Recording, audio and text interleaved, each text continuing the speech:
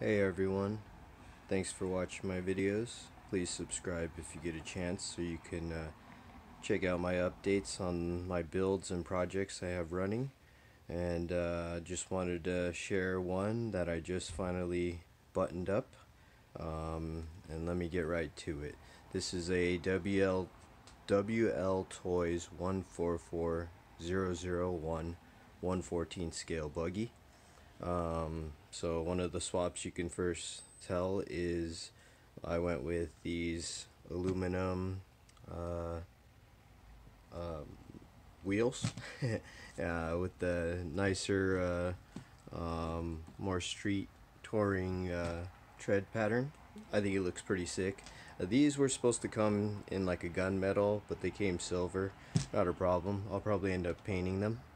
But to get to the good stuff, here we go.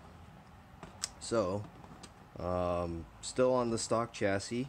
What happened was I tried to put a 3S50C discharge into this thing, and I blew that 550 motor that it came with. Yeah, the capacitor on the back just blew out. So it was a mission to get that pinion gear off, and what I ended up doing was just ordering a whole new motor mount and new pinion gear. I left the stock spur gear in there. It's the plastic one. I have the backup metal one. I'll burn that one out, and then once it gives, then I'll switch it over to the metal one. But this is the star right here, which is a 3650 5900 kV brushless motor, paired with a 120 amp brushless ESC.